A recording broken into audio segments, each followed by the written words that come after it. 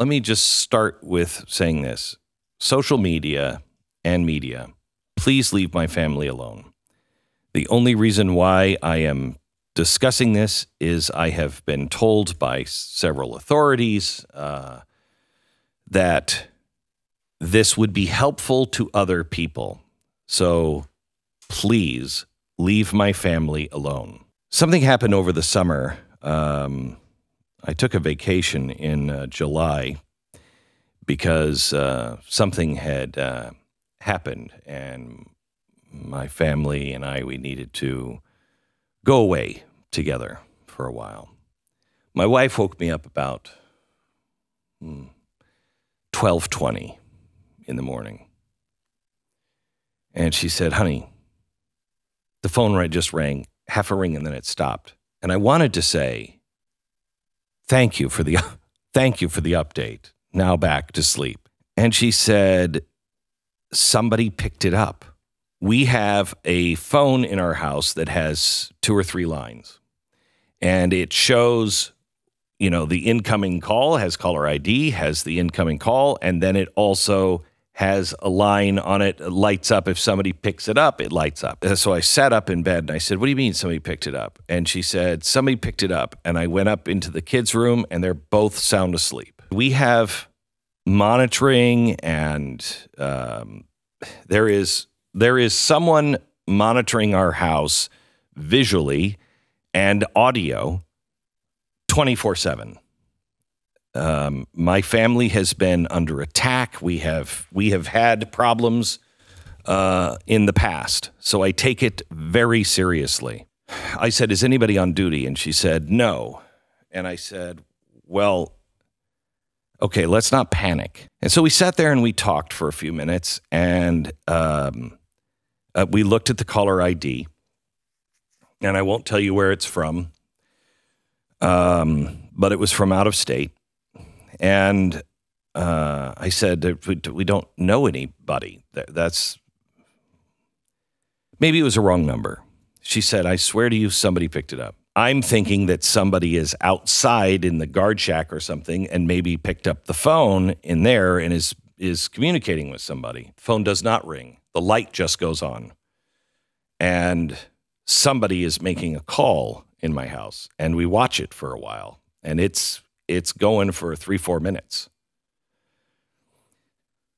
So I get the dogs, and I give them the command to search and kill, and I have them both by a leash, and I have a gun. And I walk out of the bedroom, and I walk into the living room, and we have a very long hallway in our house, and I was walking down that center hallway, and I'm at the living room, and I announce, if there is someone in the house, I have a gun, and I have dogs. I and my family feel under threat, and I will shoot to kill. Please announce yourself. Nothing. I keep walking down the hall. I keep repeating it. I have a gun, and I will shoot to kill. My family and I feel as though we're under attack. The dogs are all keyed up because they can feel the tension in the house. And we hear something. And I stop, and I'm about to let the dogs go.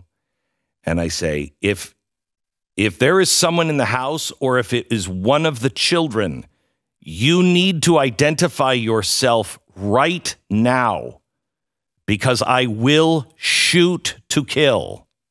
I hear my son say, Dad, it's me. Were you on the phone? No. Were you on the phone? Why? Answer the question.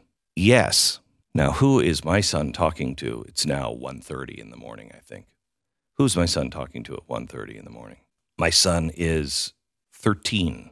He said, I was just talking about a game from one of the gamers that I play with on PlayStation. I said, what's the name? And it was the name on the caller ID. I said, how old is he? He's in his 30s. My son's 13. I said, are you out of your mind? First of all, you gave him our phone number. You identified yourself. You're playing with a stranger. All of those things break the rules of the house. And he's like, it's nothing. And I said, he's in his 30s. You're 13. What does a 30-year-old have to? And he's like, it's nothing. And I said, let me ask you a question. If your sister, who's 11, was on the phone with a 30-year-old guy, would you be saying the same thing? No. Well, what the hell is wrong with you? I probably didn't handle it the right way, but I think I handled it the way any parent would at 2 o'clock in the morning. The police officers ask if they can spend a few minutes with just Tanya and I know what they're going to ask because I had just been told what happens next, and that is they're going to ask for the PlayStation. They will ask for the PlayStation or the Xbox or whatever it is that you're using because they have information that they'll need to get off of that, including every conversation that he has ever had online. And I said, well, I don't think he saves any of it. And Tim said, that's not a problem. The child sex crimes unit is in my living room. We sit down with a police officer and he asks, what was going on, who initiated the call, what do you guys talk about? My son defends him and says, my mom and dad, they're paranoid and they always think that somebody's out to get us and everything else. In my case, partly true, but partly because, yes, they are. And I was shocked at my son because he has witnessed it. And I thought my kids understood that because they've witnessed very frightening things. I thought my kids would get it, but obviously they didn't. To cut to the chase here, because we had a phone with dual lines that lit up so you could see if someone was on the phone, because my children did not have access to the computer, because they did not have Facebook, Instagram, Twitter, or anything else, because we were lucky enough. I would not have looked at that light. My wife did. On the first attempt, he was caught. I'm not going to give you any details other than the authorities were aware of him.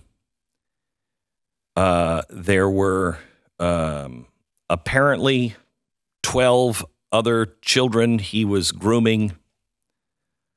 And that's all I can say.